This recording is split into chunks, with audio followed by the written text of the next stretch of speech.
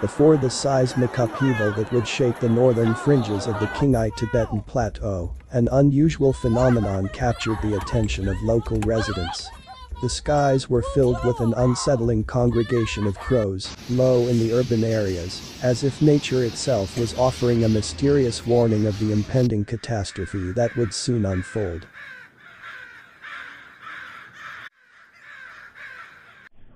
Then, at precisely 11:59 p.m. local time on Monday, December 18th, the foreboding atmosphere crystallized into a grim reality. A seismic force of nature, a magnitude 6.2 earthquake, struck the region, transforming the once tranquil and majestic mountainous landscape into a chaotic tableau of destruction and emergency responses.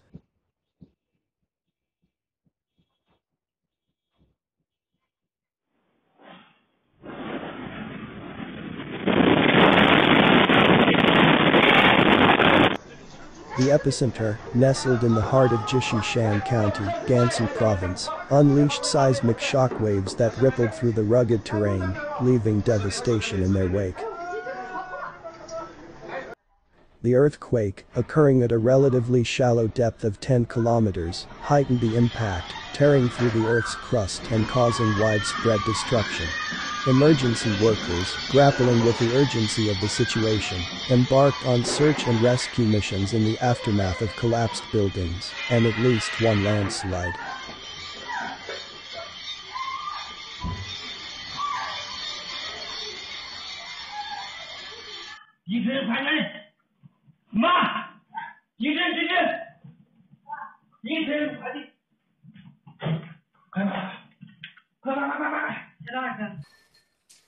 Meanwhile, those who found themselves suddenly homeless were left to confront the harsh reality of an imminent winter night, spent in makeshift tents at hastily erected evacuation sites.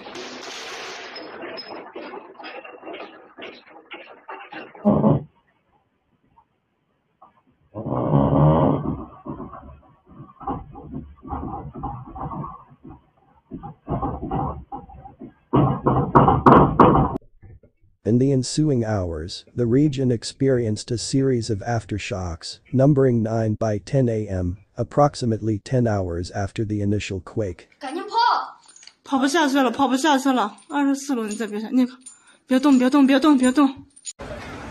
largest aftershock, registering a magnitude of 4.1, added to the challenges faced by already stretched emergency responders.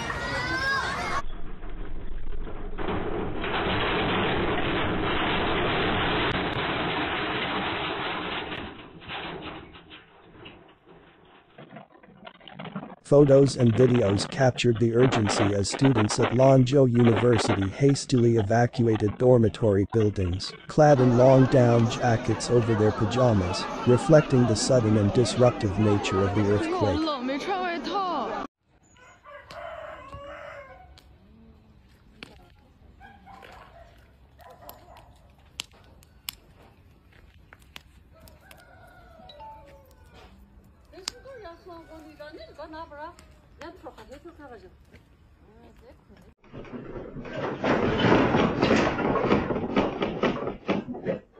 Experts at the Chinese Academy of Geological Sciences provided insights into the unexpectedly high number of casualties.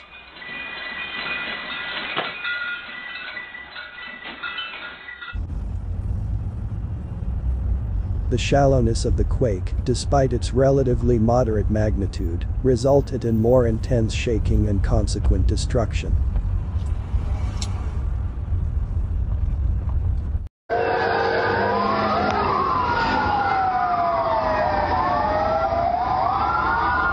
The predominantly vertical movement of the seismic activity exacerbated the situation, causing buildings in this economically disadvantaged area to suffer disproportionately. The challenges faced by the affected region were further compounded by the ongoing seismic activity and aftershocks.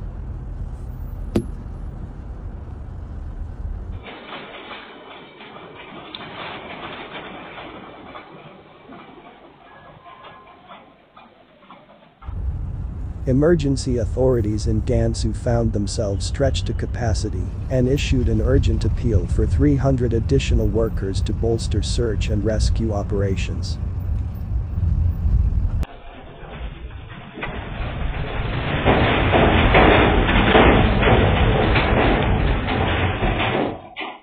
Reports from Qinghai officials highlighted the perilous situation of individuals trapped in landslides, adding a layer of complexity to the unfolding disaster.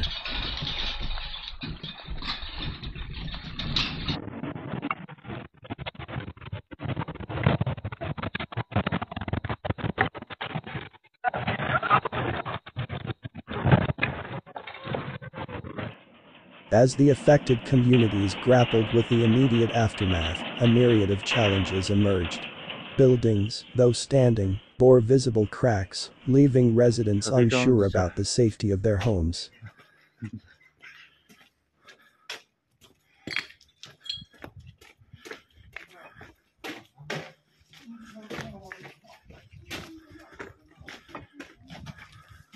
The question of whether to stay put or seek alternative shelter for the night added to the uncertainty that permeated the region.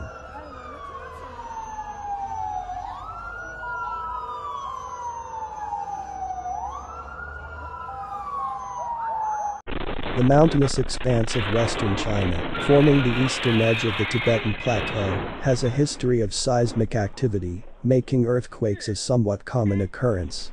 However, the difficult terrain and the lower quality of infrastructure in this relatively poor region compound the challenges posed by such natural disasters.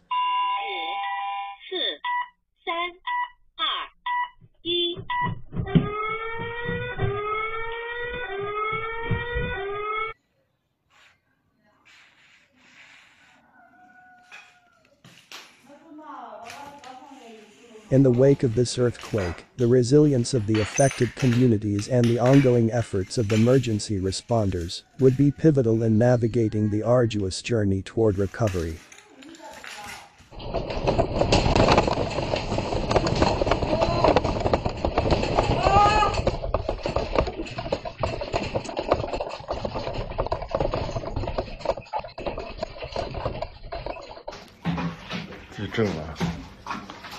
The long-term impact of this seismic event, both on the physical landscape and the lives of those affected, underscored the need for sustained support and resources in the face of unpredictable and unforgiving natural forces.